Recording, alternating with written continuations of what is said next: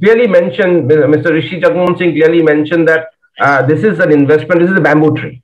So it's going to grow. It's going to grow over the years and you're going to have patience, right? So then how do you measure digital success? So it's a very valid question, Avijit, and it has always been on the mind of a marketeer. I have a cross question here.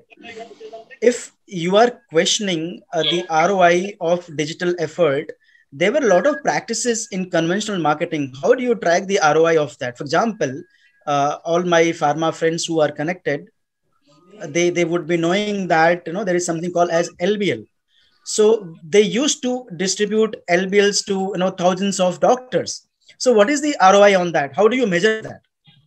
It's not a question on the ROI. It's a question on mindset, and you understand what the broader perspective is. And the challenge with the with all of us has been that we have always thought of transactional, which means that is why the very first thought of ROI comes to our mind. Whereas what we should be thinking more is building an meaningful relationship with our customer and taking this forward. So there is a journey, our customer journey. So how you can leverage digital on that part, creating a partnership with your customer, not thinking directly on the transactional part where you actually expect a return on investment. That is bound to happen, which is why I said, what is the the key difference? What is the key role of a marketer? My key job is to create awareness and create demand.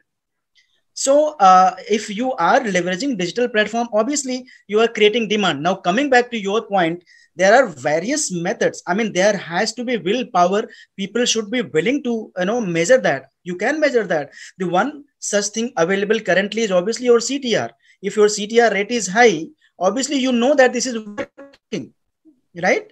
And the second part is you can conduct certain market research, like your awareness index before your campaign, your awareness index post your campaign. So there are various ways and methods you can actually know whether your campaign is working or not. Okay, but so far, as of now, as you started it, digital marketing, as in you as a head of Dr. Reddy's, has your campaign taken off as a digital marketer on the digital marketing side? Yeah, so sorry, Avidaj, please come again. So see, one point here I would want to make very clear that whatever I'm speaking is basically speaking in my individual capacity. I'm not representing any organizations or as a pharma marketeer. Yes. As a pharma marketeer, have you been so far been successful in implementing the digital marketing stick? Yes. Yes, very happy and very successful. And as Jagmohan ji mentioned also, I know we have received several awards also on the digital marketing. So digital marketing is very vast. I mean, how you are leveraging digital tool for your internal field force, how you are leveraging digital tool, how you are going to kind of train your own people, right? And a lot of things. So if you look at, there are certain applications which is in the public domain for the patient benefit, for the doctors.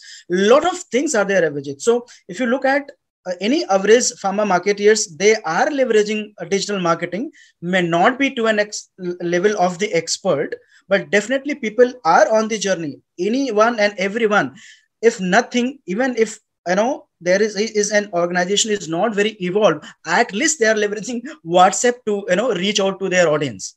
So it is not that we are not. Everyone has leveraged it.